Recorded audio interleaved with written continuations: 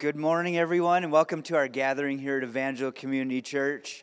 We're excited to be able to gather together and worship God today. It looks like we're a little late first service this morning, and I'm guessing that's because of the competition that's happening this afternoon with the chili cook-off, so I'm excited about that. I actually get to be a judge, so you better look out. I came hungry this morning.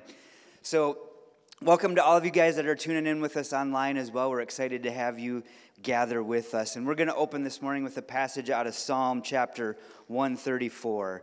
And that says, "Praise the Lord, all you servants of the Lord, who minister by night in the house of the Lord. Lift up your hands in the sanctuary and praise the Lord. May the Lord bless you from Zion, he who is the maker of heaven and earth." And that's what we're gathered here today for, is to join together as one body of believers in fellowship and worship our great and awesome God. So would you bow your heads with me as we pray this morning? Father God, we come before you, Lord, and we thank you for your goodness. We thank you for your blessings, and we thank you for your grace and your mercy that is new every morning. God, thank you for the opportunity to gather together in unity as a body of believers through our faith in your Son, Jesus Christ. And God, I just pray that today as we gather, that our hearts would be yours. God, maybe the things that we've got hidden in there, the things that we've been trying to keep from you, Lord, we ask that you would expose those things today, that you would shine your light into the darkness of our hearts, and that you would renew us, that you would help us repent, and that you would draw us closer into relationship with you. God, we thank you that that's all possible through the great sacrifice of your Son, Jesus, on the cross. God, be with us as we worship you this morning. It's in Jesus' awesome name we pray. Amen. If you're able, would you please stand with us as we sing this morning?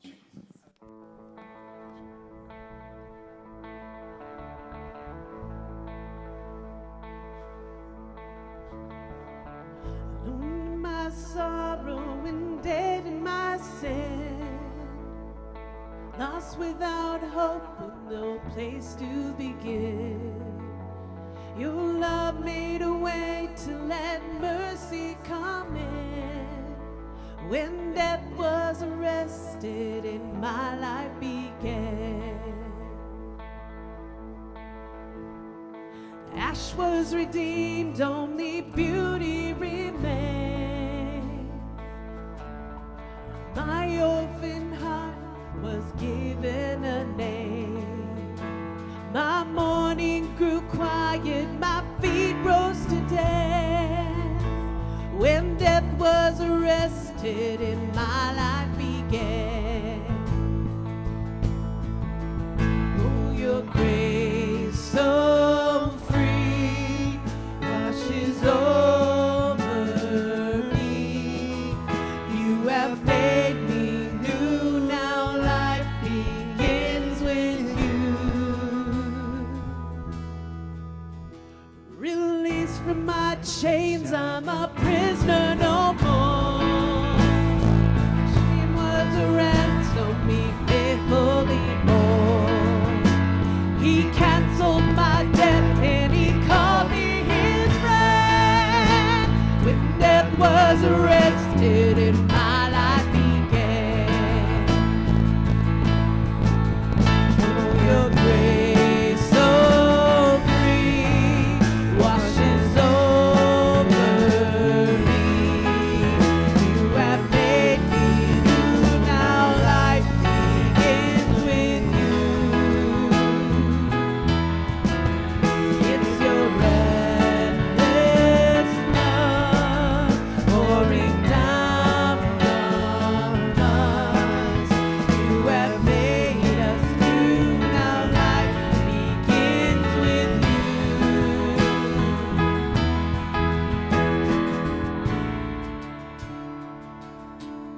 Our Savior displayed on our criminal's cross. Darkness rejoiced as though heaven had lost. But then Jesus arose with our freedom in hand.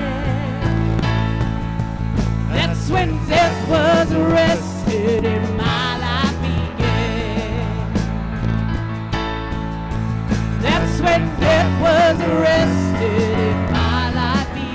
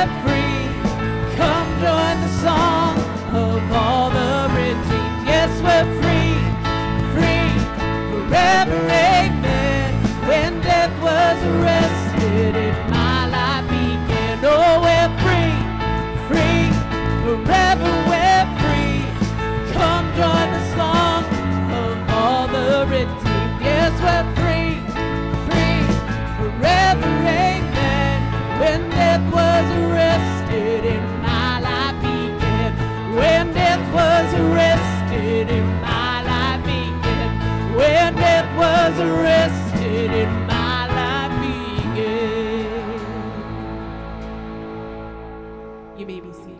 Amen to that.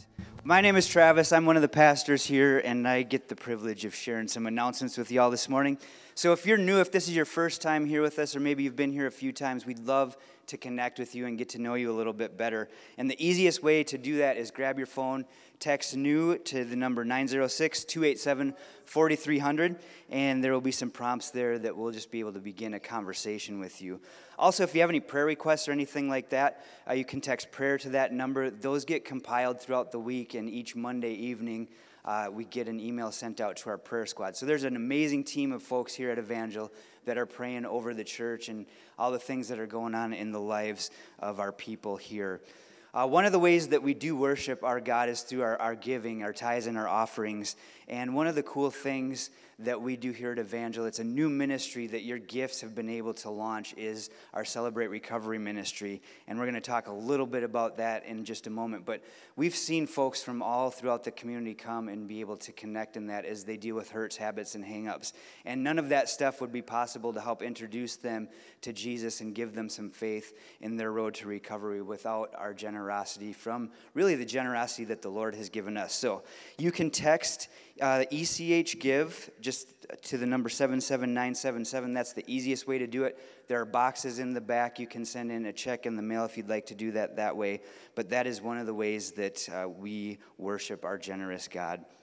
One cool thing that's happening here next week is our indoor playground season is upon us. And even though the weather looks super nice next week, we're going to open the doors for our elementary school kids up through grade 5. And so this year, that season is running through April 28th. The cost is $50 per family.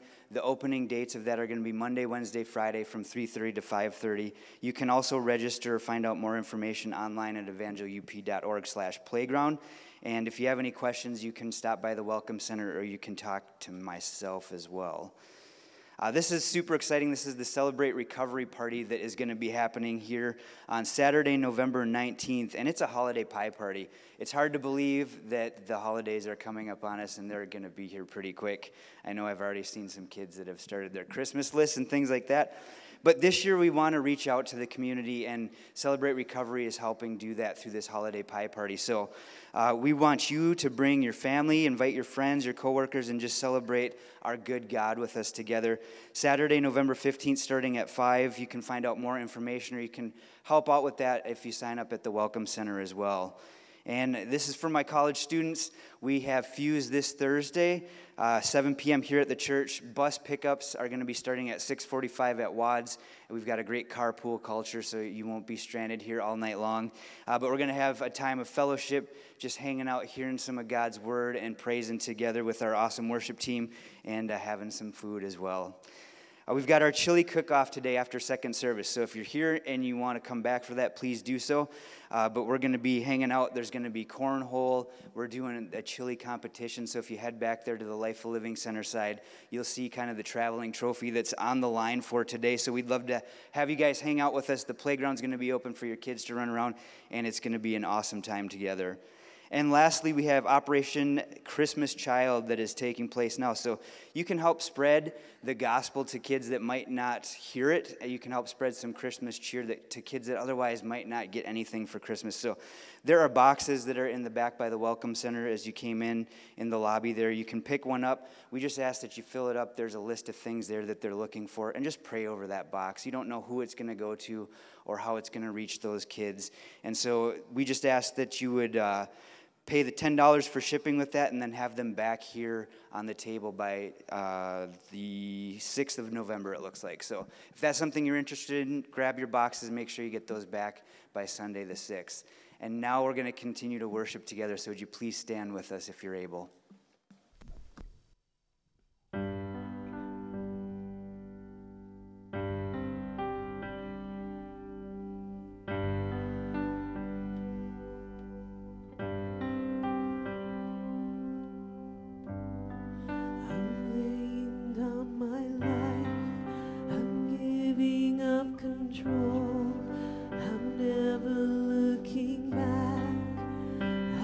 Surrender all.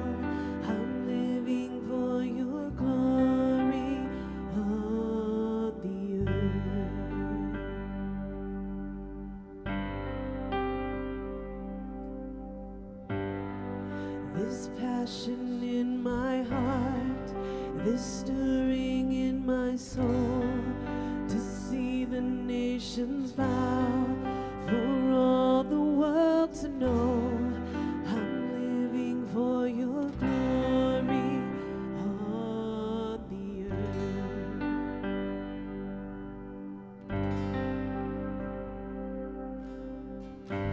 For the sake of the world, burn like a fire in me, light a flame in my soul, for every eye to see. For the sake of the world, burn like a fire in me.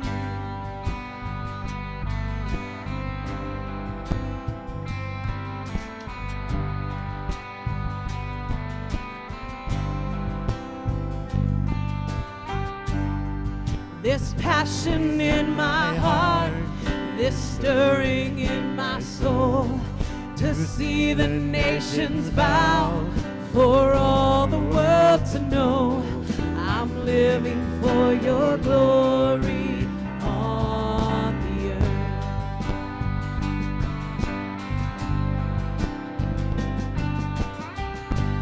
For the sake of the world, burn like a fire in me, light a flame in my soul, for every eye to see. For the sake of the world, burn like a fire in me.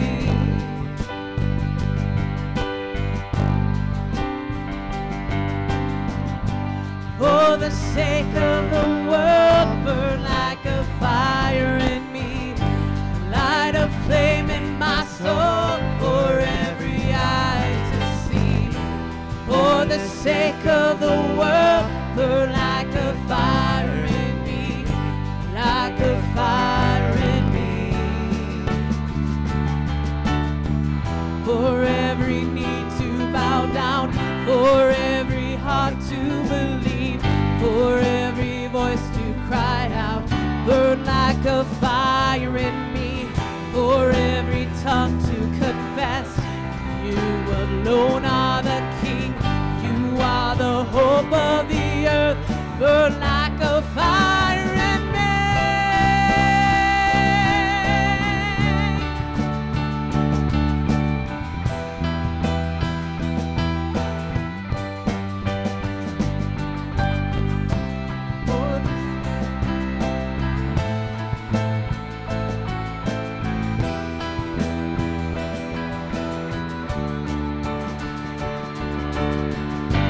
For the sake of the world, burn like a fire in me, light a flame in my soul, for every eye to see. For the sake of the world, burn like a fire in me, like a fire in me. For the sake of the world, burn like a fire in me, light a flame in my soul, for every eye to see. For the sake of the world, burn like a fire in me, like a fire in me.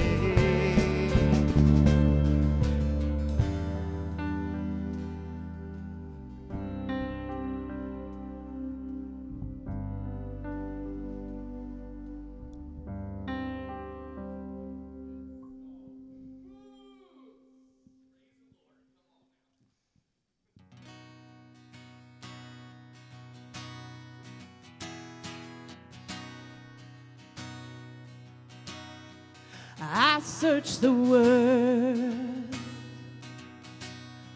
but it couldn't fill me.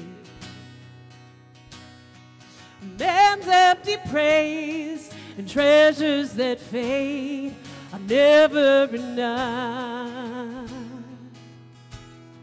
Then you came along, you put me back together. Every desire is now satisfied here in your love. Oh, there's nothing better than you, Lord, there's nothing. Better than you, Lord, there's nothing. Nothing is better than you.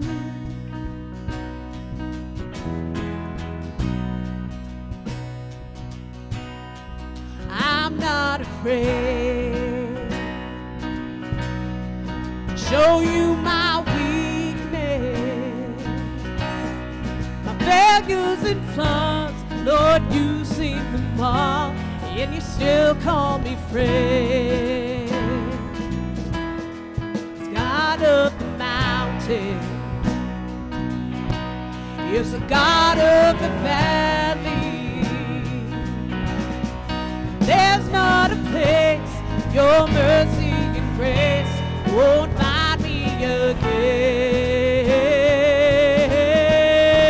No, there's nothing better than you. Oh, there's nothing better than you. Lord, there's nothing, nothing is better than you. Oh, there's nothing better than you. Lord, there's nothing better than you. Lord, there's nothing, nothing is better than you.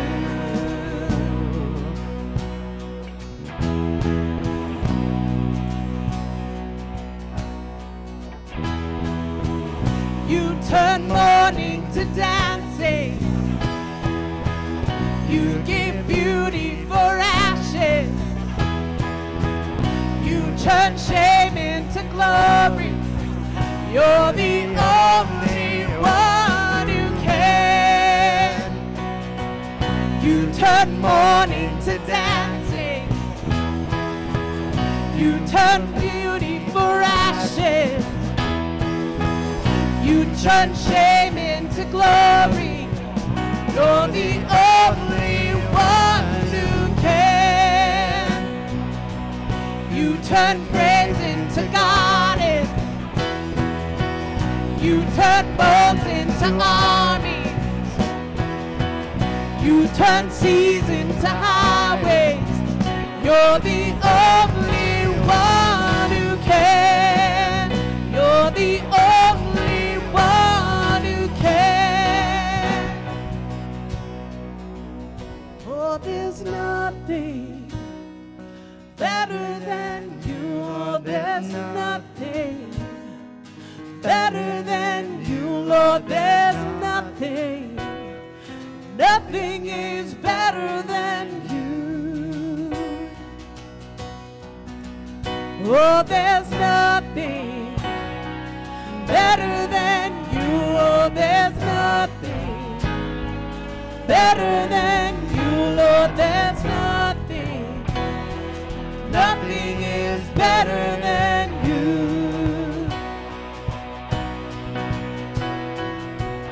You turn graves into gardens. You turn bones into armies. You turn seas into highways.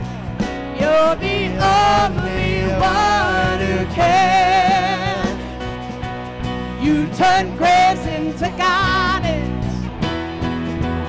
You turn bones into armies. You turn seas into highways. You're the only one who can. You're the only one who can. You're the only one who can.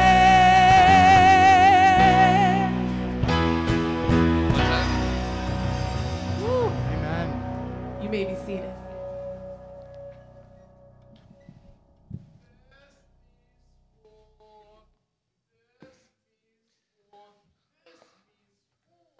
You remember what we're talking about, 10-4. You got it.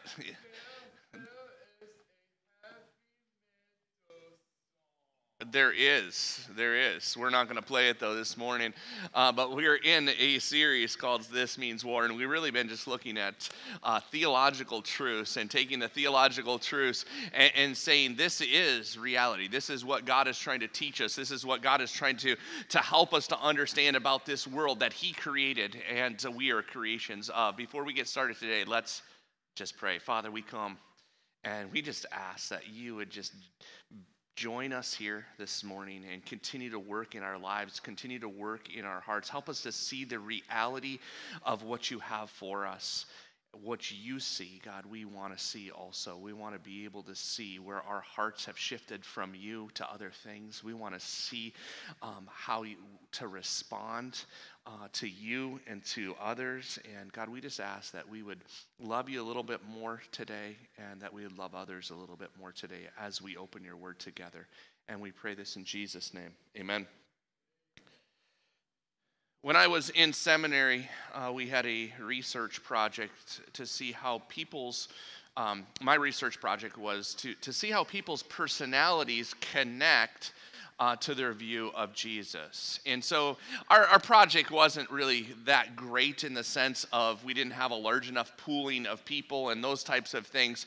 But we would ask people some questions, and we would ask them, we would determine their personality type, and then we would ask a question about Jesus. And we had a whole list of possibilities of how they viewed Jesus. And so if the criteria was that they were kind of a person who was kind of a little bit quieter or meek, they would always choose that Jesus was quieter and meek.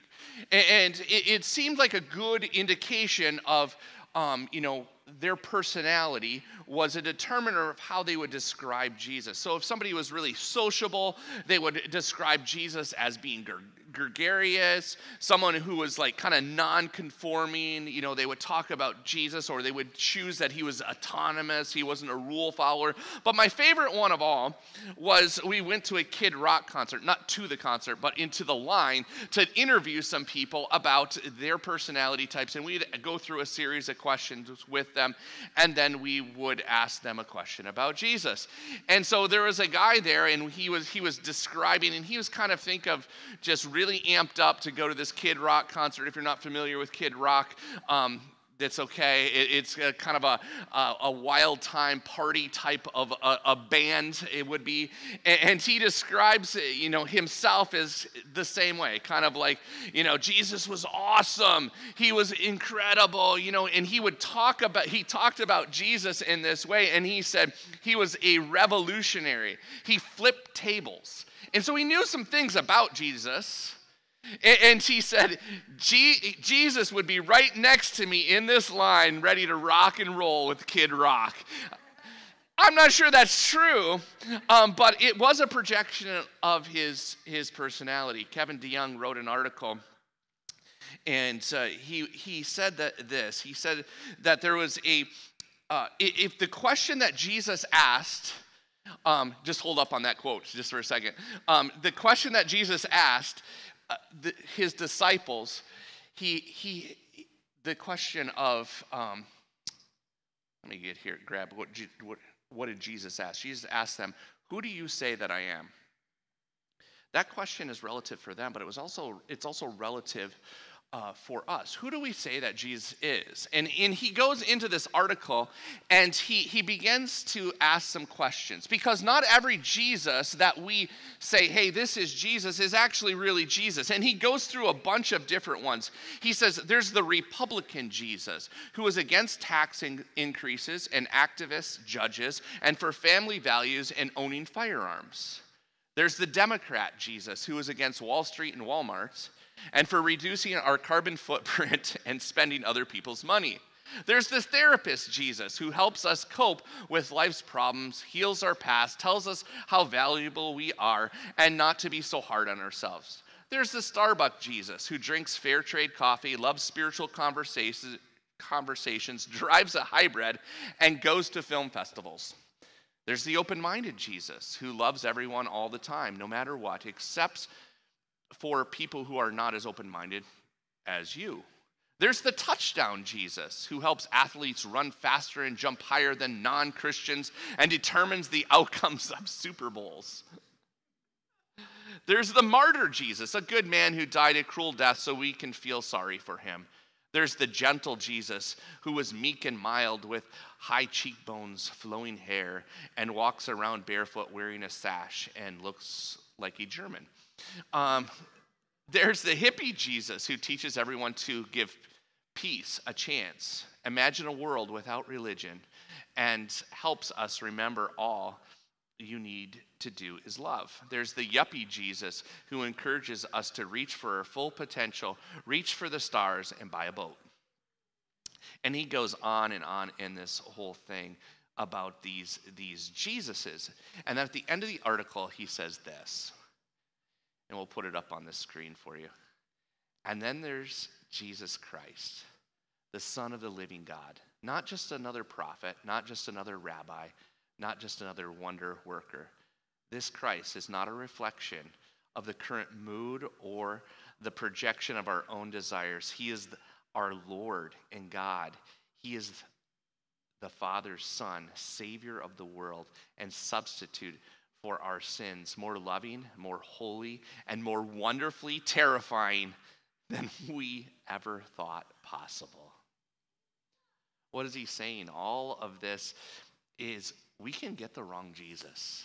We can worship the wrong Jesus. And how we answer the question of who do you say I am is of great importance. But how do we answer that question? How do we get information about who Jesus is? Well, the way that we get information is that we trust what his word says about him, not our feelings, not our political agenda. Jesus is not you incarnate. He's God incarnate. And so if you have your Bibles, turn to Colossians chapter 1. And we're going to walk through this passage that is just, I think, just an amazing passage about describing who Jesus is.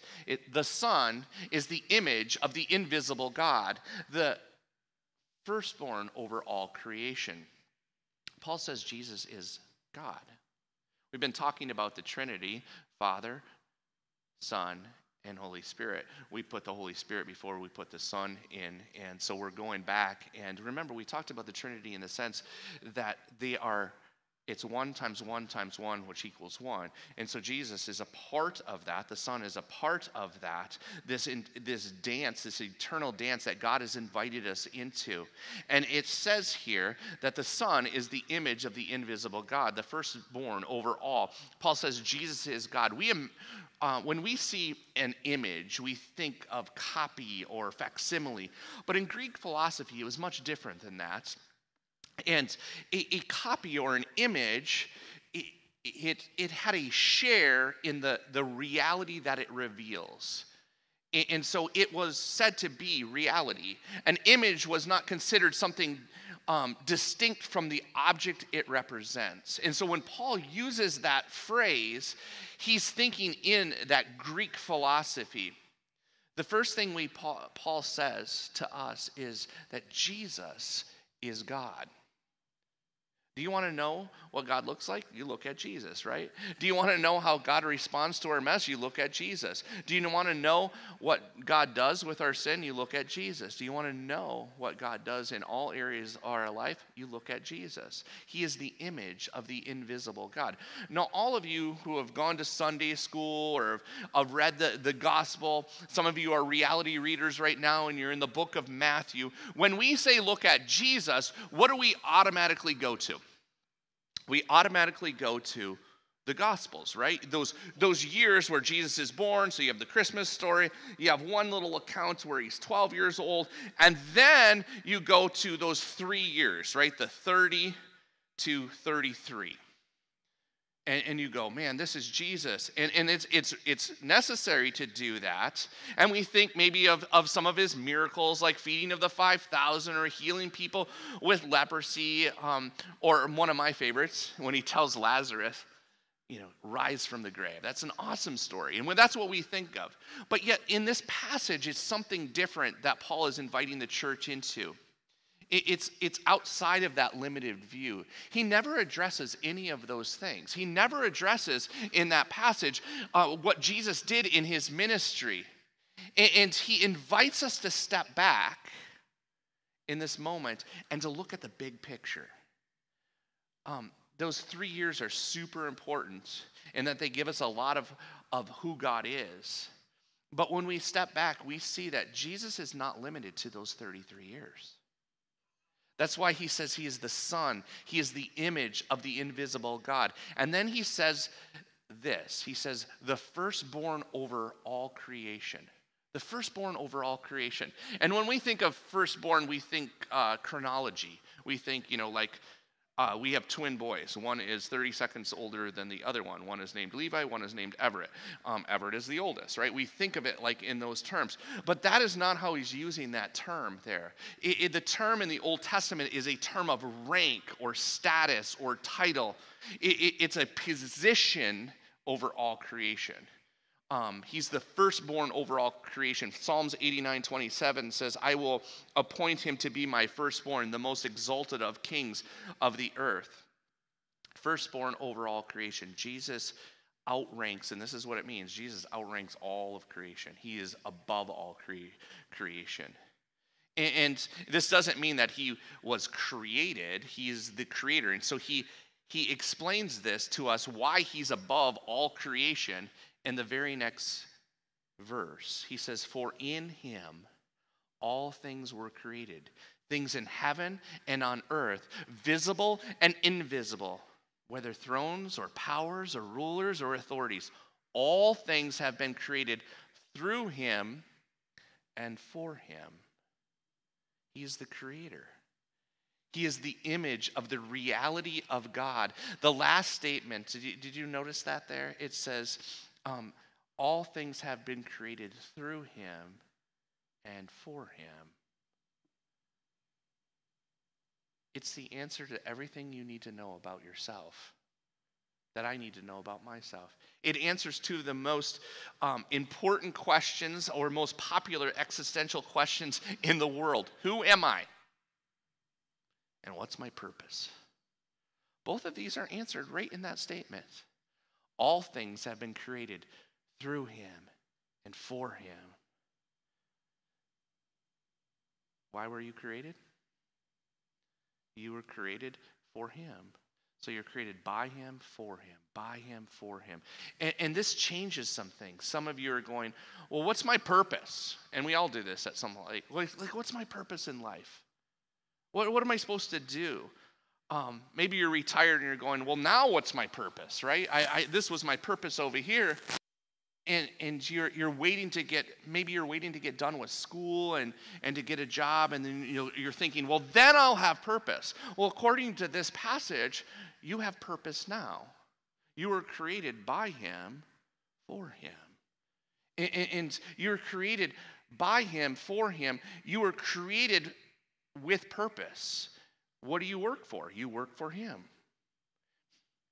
It's to parent for him.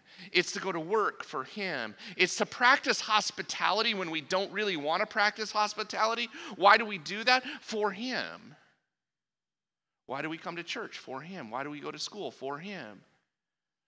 When we get caught up in thinking, and I think this is an important part of this passage, when we get caught up in thinking that things are for us, it gets a little dicey, right?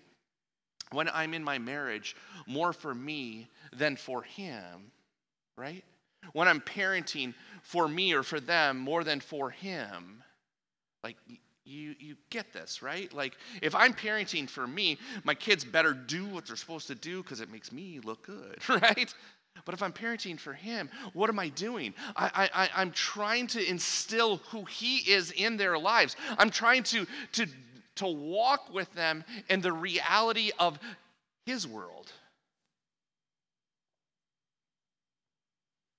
It's for him that we do all of this. This is our reality. It's by Jesus, for Jesus. He made us. He is the image of what we are called to become. And his reality is the only reality that ought to form our understanding of ourselves. if you are a son and daughter of the Most High, what the Holy Spirit, we talked about this last week, is moving you, transforming you to, is the image of the Son. You have purpose. And it's not dependent on you, right? It's not dependent on your financial stability, the perfect kids, the perfect marriage. You don't have to have all your ducks in a row to start living the purpose that you were created to live. He goes on, he says, he is, in verse 17, he is before all things, and in him all things hold together. He's eternal. Jesus existed forever. And I'll be honest, if you think about this forever thing, this eternity thing, it kind of creeps me out just a little bit because it's so big, and my mind can't really wrap itself around the idea. But I also take some refuge in that God is so massive and so big that it changes our perspective. It's not just these 33 years, but Jesus was there when the world came into existence. Jesus was there when everything before the world happened. And it leads us to this awe of who he is. And what it says here, and I love this, is in him all things hold together. He holds all things together. The reason you and I are here breathing is he's holding it all together. He's holding the stars in the sky. He's holding it all together, the whole universe. Maybe when you were a kid, you sang this song, he's got the whole world in his hands. The whole wide world in his hands. He got the wind and the rain in his hands. You like that song, 10-4? No? Yeah, you like that one? All right. All right. But that song is true, right? He's got this whole world in his hands. And because he holds everything together, here's the reality for you and I. You don't have to anymore. You don't have to hold it all together. Let me ask you a question. What are you holding in your hands really tight right now? Is it your relationships? Is it your future? Is it your kids? Is it your finances? Yes, he's entrusted these things to our care, but ultimately, with this passage, he's teaching us that he's the one who holds it all together, not us. Christ is more than a force that preserves the orderly arrangements in the cosmos. He's the operating system of all of this. The universe is not self-sufficient, nor as individuals who are created by him are we self-sufficient in this. Even people who don't acknowledge Christ's reign and who actively oppose him, he still has them in his hands. We cannot hold everything together. The truth of this world is we weren't meant to do that. That's his job, right? And have you ever had one of those days where it feels like the weight of the world is upon you? And it really isn't, and you know that, but it just is not working out how it's supposed to work out.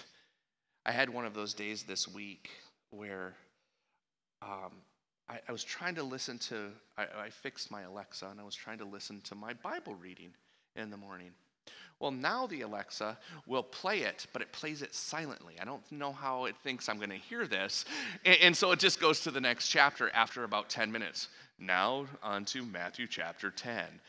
But Matthew chapter 9 has not been read to you, right? And so I'm like so frustrated, can't figure this out because I am not a computer super freak guy. I'm very mad at you, Alexa, right now, and she doesn't really care. And so that's the start of my morning is I'm frustrated with that. And there's things here at work I was coming into and I knew it. And it was just all of this stuff felt like it was, I was holding on to it and I had to solve it and I had to do it. And then I get in the van, our big blue van, and I back it out of the driveway and I turn it around and I go down the driveway. My wife is the last one to drive this thing and I go to stop and the brake goes right to the ground. And I thought, holy smokes. What did she do, right? That is not the response you walk back into the house with. That was very bad. But I felt like now I got to fix this. And what's going on? Like the whole world just felt like it was so heavy. And my kids were doing something that was annoying me. And I was like, I got to root that out of them, right? Like it was everything just felt so heavy. And I was holding on so tight. And I came back to the office. And I was sitting there. And I had stopped the day before writing the sermon, and I stopped at this verse. He is before all things. Go back to that. It's verse 17. He's before all things, and in him all things hold together. And I went, oh my, I'm trying to take the role of God in my life. And it was just this moment, me and God, sitting there and me going, I give them back to you. They're not mine. Anybody else in that place right now? Just where you're just holding on to things and you think you have to hold it all together. You're the one who has to make all. Yes, you're entrusted with things, but are you just holding on really too tight to things? Are you holding on to your finances so tightly and you're going, God, or not even God, you're not even asking God. You're just like, I got to make this work. I got to do this over here. I got to do this over here. Because what happens when we do that is it produces anxiety in us. When we think that our marriage, when we're not living in our marriage for Him, and it's about the other person, and they're not fulfilling me, they're not doing what they're supposed to be doing, and I know it, and God, I'm going to pray for them to do what they're supposed to be so I feel good, and we're not living in this whole thing for Him, I think we get some problems in our lives. We have anxiety, we have pain, we have frustration, and what Jesus invites us to do, because He holds all things together. What does He invite us to do? He invites us to open our hands and give it back to Him. All of you who are weary and heavy laden, come to me and I will give you rest. I'll give you rest. He invites us to do that. I'm just wondering, is there anybody in here, and you don't have to raise your hand, is there anybody in here who's just like, man, I've been holding on to this too tight. Maybe it's your future. Maybe it's a relationship. Maybe it's your finances. Maybe it's your kids. You've been just holding so tightly onto these things and not handing them back to the one who is good all the time, He has entrusted these things to you, but He's holding it all together for you. Is anybody in that place? I just want to take a moment. It was really powerful for me to go, you know what, I don't have to hold all. It might not go perfectly in all of this stuff. You've entrusted this stuff to me, but my hands are wide open. What do you want me to do, God? How do you want me to do this? And let's just bow our heads just for a moment. I know this isn't the end of the sermon, so don't get excited. But just release it. Just give it back to Him. Whatever that may be. Maybe it's a relationship. Maybe it's your schooling. Maybe you're not just doing so well in it. I'm not saying don't try. What I'm saying is, God, I can't hold on to this so tightly that I have to produce. I have to produce. I'm the one who has to fix all these things. You can't fix your spouse. And if you try to do it, it's gonna cause more issues. You have to release them back, or her back. Maybe it's your kids, and you want so desperately for them to follow after for Jesus, but they're not there. They're following the world right now. Release them back. Give them back. He's the one who holds all this together. Just take a moment.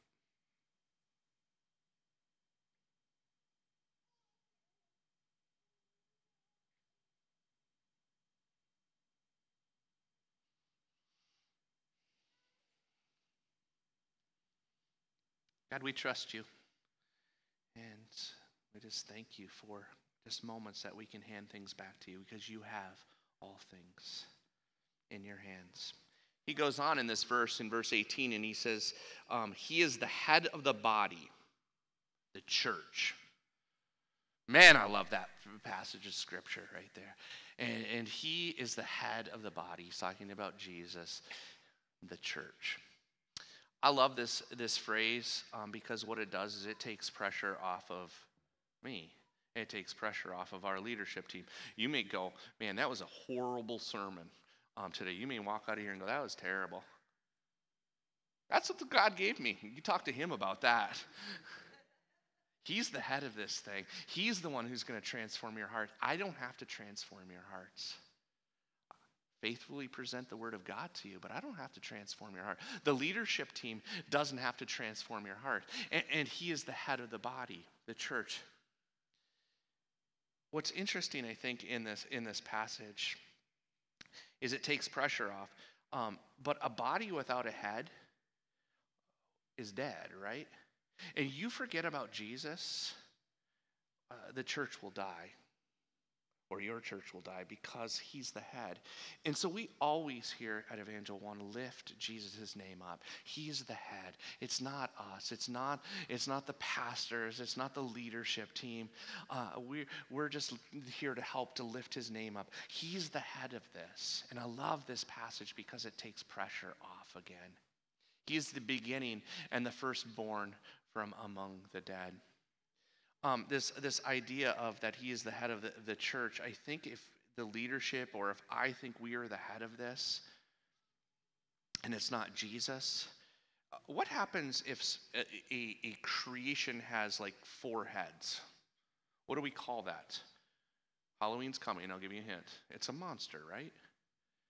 It's always Jesus, right? He's always the head of the church. This is his institution. This is his baby. He's the one who transforms hearts. He's the one who moves. It's not some fancy words from a pulpit. It's not like the right programming. It's Jesus who does this. He is the head of the body. And that is just an amazing passage, or amazing little chunk of that passage. And we always want to point and look toward him. He is the beginning and the firstborn from among the dead, so that in everything he might have the supremacy. He's the head. He's the firstborn. This is a rank. When you read so in the Bible, it's going to give you something really, a big reason usually, so that he might have supremacy in your life. Jesus is the head, the firstborn over all, so that he might be supreme in your life and in my life. Here's the question, and I wrestled with this in my own office. Is he? Does he have supremacy in your life? Is he first? Or maybe he's second in some areas. Maybe he's third in some areas. Is Jesus really, does he really have supremacy in everything in your life? Open hands to him, but also he's first. He's the one that is holding this all together, but I'm giving it to him, and I want him to have all the glory in this. I was created by him and for him, and so I'm doing this. And this isn't a shame thing, what I'm asking right now. It's not a shame thing. It's just a question, and it's okay if the answer is no. But it's something we have to ask ourselves. Does he have supremacy in our lives? Does he have supremacy in our relationship, in our finances, in the rearing of our children, or whatever it is? Does he have that? And this is not, again, this isn't a shame thing. But if God makes you aware of something, if he makes you aware that, hey, he's number 3 on the list or number 4 on the list of something in your life, you know what he's doing? He's like, hey, I want to heal that area of your life because you're not seeing it in reality. He wants the best for us. Jesus is holding all things together, and even when he is not in the middle of maybe our relationships or our parenting or our finances, there is this grace. And there's always this invitation to bring him into that place. He's the good shepherd, always ready to speak into you, always ready to speak into your situation, to try to take the burden of trying to hold it all together from you. It's a beautiful passage. Firstborn from among the dead, so that in everything he might have supremacy. For God was pleased to have all his fullness, dwell in him, and through him to reconcile to himself all things, whether things on earth or things in heaven, by making peace through his blood shed on the cross. Once you were alienated from God and were enemies in your minds because of your evil behavior, but now he has reconciled you by Christ's physical body through death to present you holy in his sight, without blemish and free from accusation. The Old Testament, when God chose a place, he would choose a place to dwell and to express his divine care. And he chose like places like Zion. God was there. And in another passage of scripture, it says he fills the heaven and earth. But in this passage, it says, for God was pleased to have all his fullness dwell in him. All of his fullness, fully and permanently. God was pleased. The Trinity was pleased that it would be held in Christ. This is better than a temple. This is better than any houses made with our hands. And it represents God to us. Jesus represents the invisible God to us. All of his attributes, all of his activities, his spirit, word, his wisdom, his glory are all disclosed in the person of Jesus. The Trinity is all disclosed in the person of Jesus Christ. You want to know what God is like? You look at Jesus. All the attributes, all the activity, all the wisdom, all the glory dwell in Jesus. Why did God come to earth?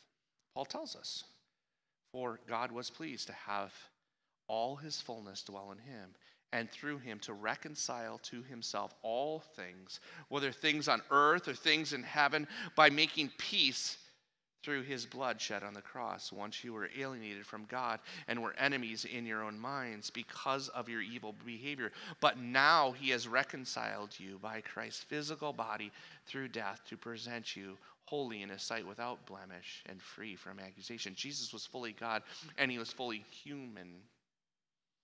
We see God's redemptive power in Jesus Christ. He's the firstborn among the dead. Death was our enemy that God had to defeat for us. Death comes, why? The wages of sin are death. That's what produced it, right? Death comes out of this. And God has to come to reconcile, to change us, to buy our pardon. And so this is the crazy thing about Christianity. It's different than every other religion out there, where we're working our way to God. We're going up the ladder toward God. And the better you become, the more spiritual you become, or the more spiritual you look, the closer you get to God. That's not Christianity. Christianity is God goes, yeah, nope, they can't make it.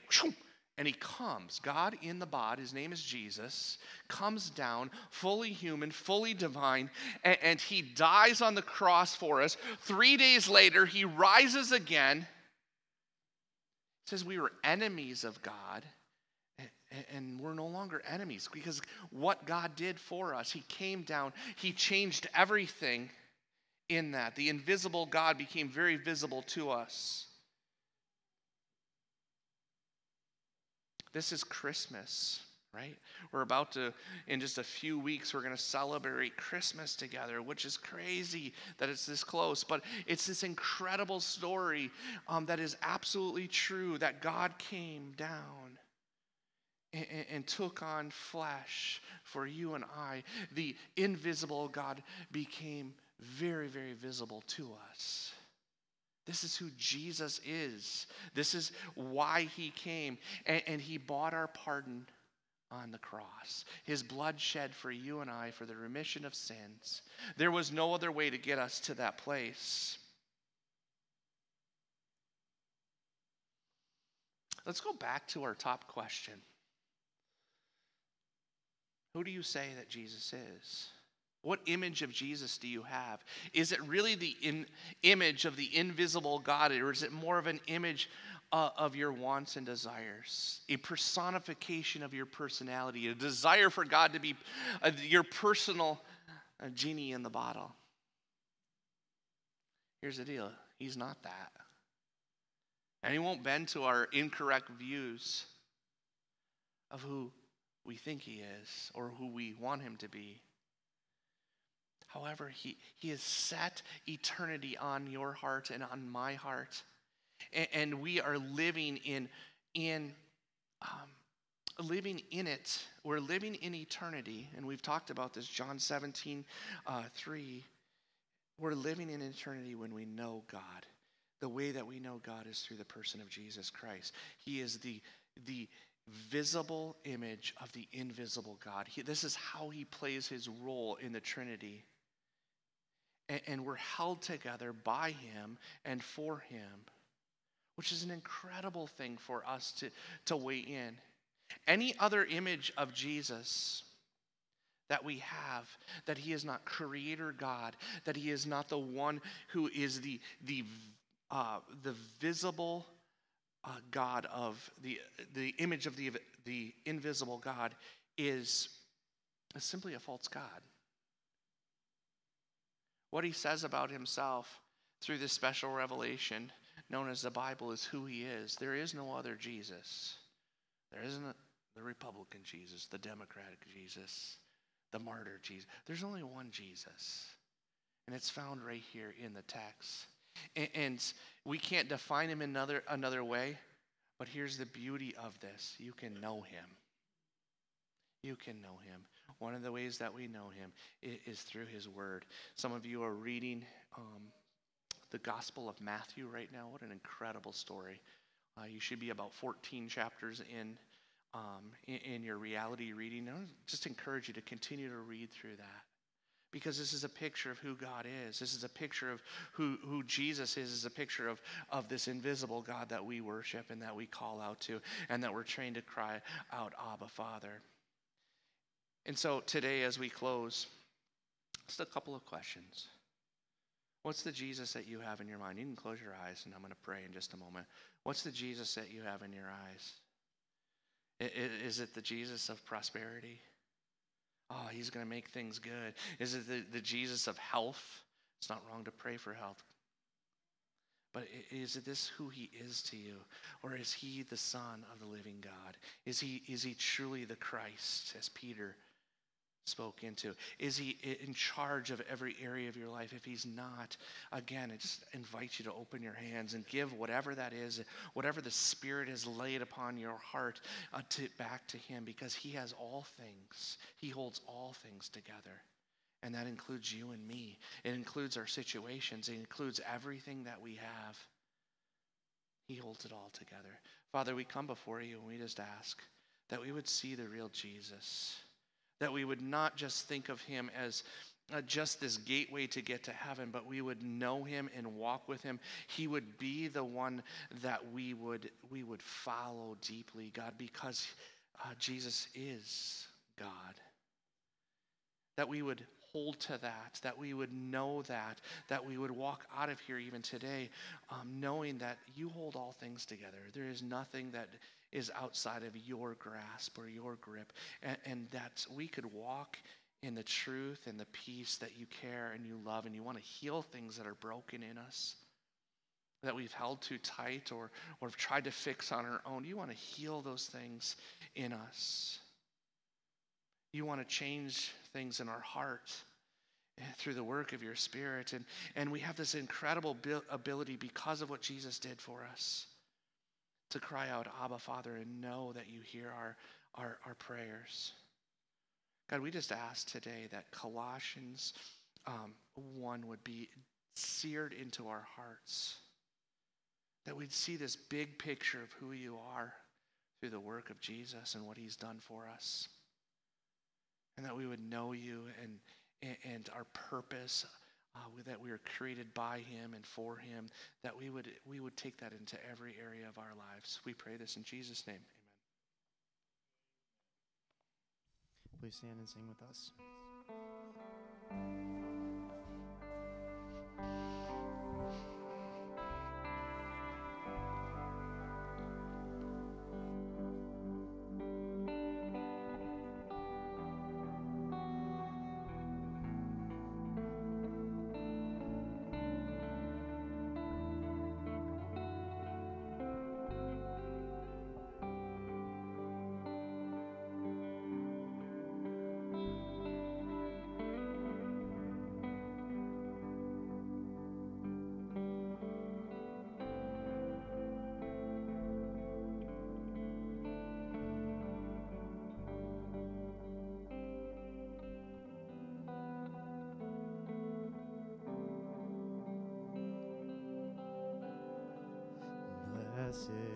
assurance, Jesus is mine. Oh, what a foretaste of glory divine, heir of salvation,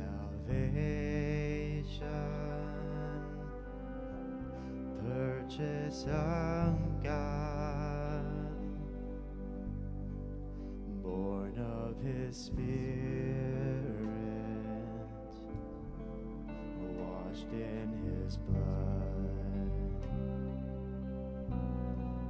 This is my story,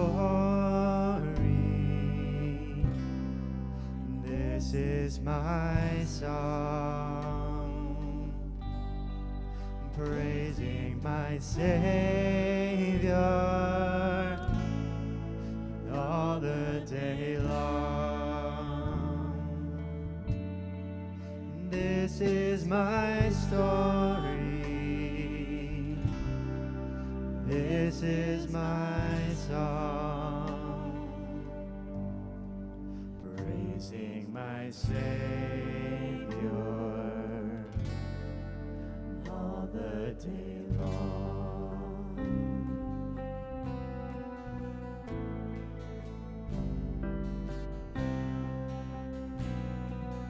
Perfect submission,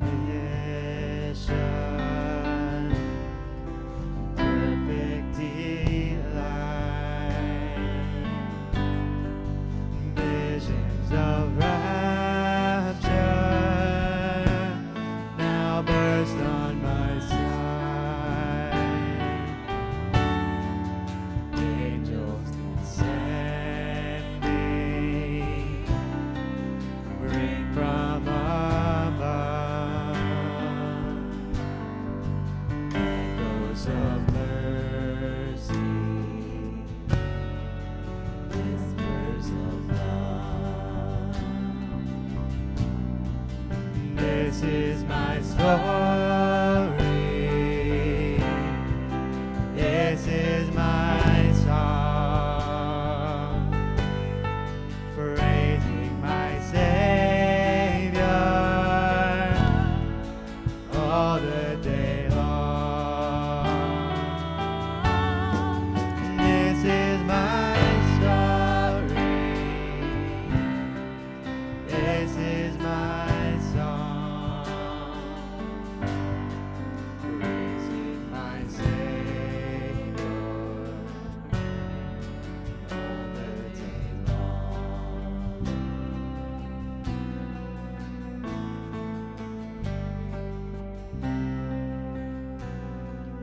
Perfect submission, all is at rest.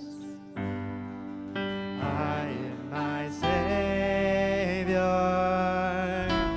am happy and blessed, watching and waiting, looking above, filled with His goodness, lost in His love. This is my story,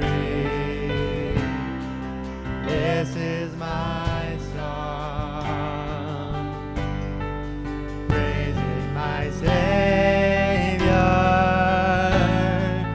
all the day long. This is my story, this is my song, praising my Savior all the day long.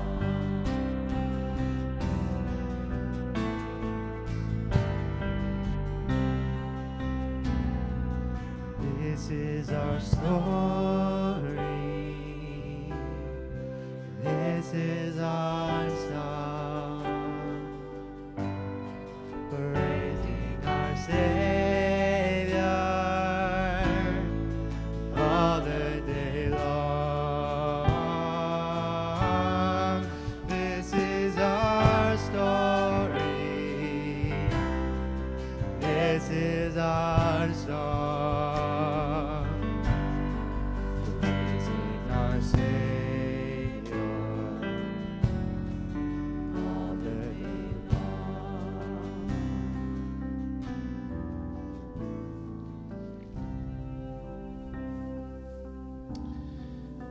May the Lord of peace himself give you peace at all times in every way. May the Lord be with you all.